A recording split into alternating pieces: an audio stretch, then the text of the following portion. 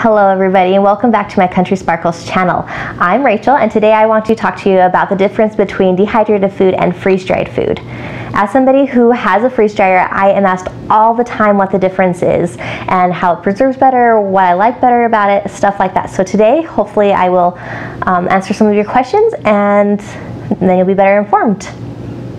So for this video, I'm going to be comparing hash browns. Now hash browns in the freeze-dried world versus the dehydrated world, they're pretty similar. So I start with this because it's got a similar basis. It doesn't change too much between it, but yet you can still tell the difference. I'm also going to reconstitute both of them so that way you can see the difference in the texture wise after they have both been rehydrated. Okay, so let's start with what you are probably used to store-bought dehydrated hash browns. So these are from the store. I'm pretty sure they have butter and salt, maybe even some pepper mixed in with here, and some onion flavoring. So this is probably what you're used to seeing in your home, all family functions, anytime you have a big breakfast meal. So store-bought hash browns, just like that. They're firm, crunchy, they break easily. And to rehydrate them, you cover them with water. You let them sit for about 15 to 20 minutes. And then you dump out the water that's left and fry them up in a frying pan. So here we have, this is our home dehydrated hash browns. And these are our freeze-dried hash browns. So, dehydrated hash browns. They are very hard, crunchy. Mine are long individual sticks. I shredded these when they were raw, and then I blanched them to keep the color in pieces like this where they got a little bit brown. Those did not get blanched enough. They're still fine, they just kind of get a purpley brown color on the outside if not blanched well enough, but the rest of these look pretty great. Oh, I saw one in there. And I've kept the skins on them, so that's what they look like, firm. To reconstitute these, I pour water over top of them, let them sit for about 15 to 20 minutes, pour out the water, pour the extra water off of them, and then fry them up in a frying pan. And now, freeze-dried hash browns. These are very light and fluffy. They don't have any crunch to them. They can be easily broken. You can't even really hear it. Barely. They are more like fluff, or almost like pressed powder is how I guess I could describe them. But they're very light. They're much lighter than the dehydrated ones. You think that they'd be about the same, but they actually feel quite a bit lighter. Actually, they might weigh the same, but there just might be less or more in here than in here. So when freeze-drying things compared to dehydrating things, freeze-dried things keep their shape. This is exactly the shape that it was when I put it in there. When the moisture is pulled out of them, because they are already frozen, they're frozen into their original shape, and the moisture is just pulled out of them from there. So it is stuck in the shape as when I put it in. Dehydrated food, on the other hand, shrinks and shrivels up as the water is taken out through heat. So if you can tell, but those are super skinny. They are like pretty much flat like paper, where the freeze-dried ones are much thicker. Let's see if I can, you can't really tell, but you have to trust me, thicker, paper thin almost. So that's the difference. These don't hold their shape, freeze-dried stuff do. Freeze-dried stuff is very light and airy because all the water holes have pretty much been filled with air, where the water's been sucked out of dehydrated food. For reconstituting freeze-dried food or hash browns, I will just add a little bit of water at a time, especially for these hash browns, and I'll mix it up until all the water has been absorbed, and I'll add a little bit at a time to make sure they don't get too mushy. If you add too much water and let them sit like you do with the dehydrated stuff,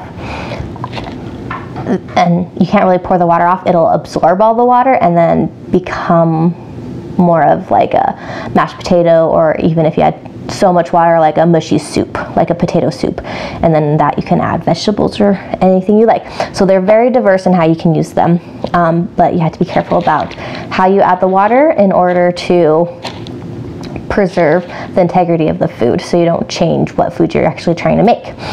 So those are the two differences in dehydrated and freeze-dried hash browns. Other foods are different. Each food reconstitutes differently, like peas, freeze-dried peas. I can put them in, submerge them in water and just let them sit there, and they'll reconstitute. They won't really change consistency, at least not within a few days. Like if you want to make split pea soup or something like that, then you can put them in an Instant Pot in boiling water for a while and then make like a split pea soup type of thing. But peas are harder and they're more dense originally already, so they won't break down and dissolve like things like hash browns will. So there's the two differences. I will pour water over them now and show you how to do that. Let me grab a fork.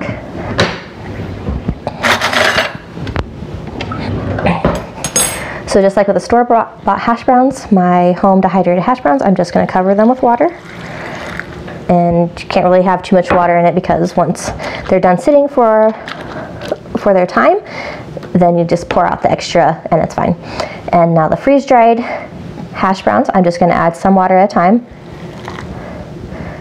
Not completely submerged. I don't want too much in there. And then I'll just mix them around. This is hot water from my faucet, and you can use boiling water from a pan or anything. The hotter the water, the better for reconstituting freeze-dried food, because it just is faster. But if you use cold water, that's also acceptable. You just have to let it sit longer. So if this water were cold, it would just take a little bit longer to absorb and to reconstitute the food. So I'm just mixing in all that water. See, there's a little bit extra at the bottom still.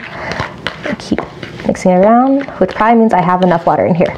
And so since there's a little bit extra, but it looks like they're sucking up all the water it's going to right now, I'm just going to let it sit there and finish absorbing that water.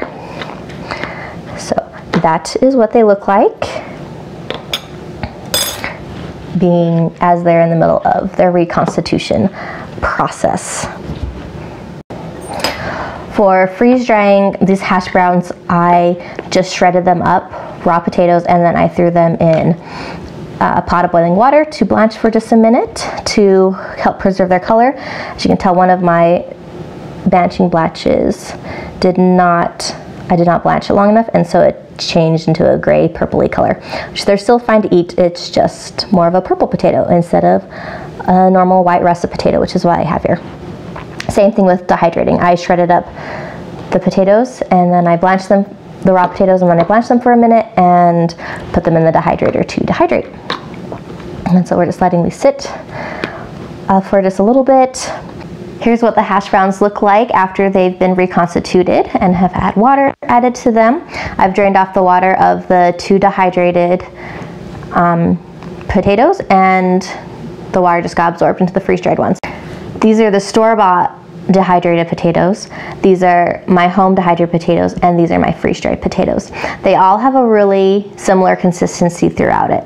The best way to eat these would be to keep in this pan, add a little bit of oil, fry them up to make them all warm inside. But any of these can really be eaten cold. You just can add cold water to them. If there's an emergency or something like that, let them sit.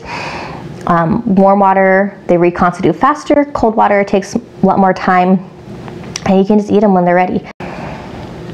In an emergency, one of the really nice things about freeze-dried food is that you can just add a little bit of water at a time, so you're not wasting water by like submerging it in the water and then dumping out the excess, because in an emergency you're gonna have to drink the excess because water's valuable. So just adding a little bit at a time, and you see it reconstitute as it's going, because it just sucks up that water pretty immediately, depending on the food for sure, but overall in general it sucks it up right away. And the dehydrated foods, you have to really let it sit in there for a long time, and you can add a little bit at a time to reduce the waste, but that will definitely take a lot longer and a lot more attention to your food to make sure it turns out right. Another really nice thing about freeze-dried food compared to the dehydrated food, it's so hard and crunchy. You don't want to really eat those raw. It's like eating raw spaghetti. It's kind of the texture it is, because there's absolutely no moisture in it, and it's shrink down to a hard, thin, paper thin size. Whereas the freeze-dried food is nice and fluffy, and you can just eat that raw. You don't have to reconstitute it in order to eat it. You can just eat it as a snack or as a meal, and then drink water as needed to make sure you stay dehydrated, because it will just absorb the water that's already in your system. So in an emergency, that's awesome that you can just take a bag and go, and you'll be set. You have your meals on hand. I'll go grab some dehydrated compared to freeze-dried food without it reconstituted real fast to show you that again. Okay, here they are again. See how those are, so it's just like noodles, like you eat noodles, and this is nice and soft and fluffy. Not gonna hurt your teeth by chewing that or anything, just like, it's really hard. It's like thick cotton candy. It's really hard to describe the texture of freeze-dried food.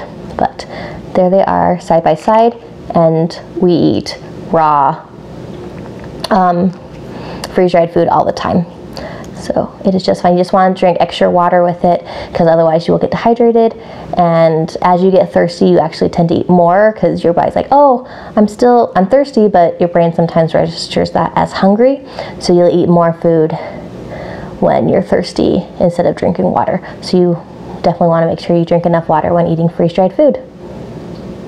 There you have it, you guys, your comparison for freeze-dried hash browns compared to dehydrated hash browns, and my thoughts on them. If you have any other questions, please put them below, and I will for sure answer them as best as I can. This is all just from my experience and what I know and what I've learned over the last few years of dehydrating and freeze-drying food.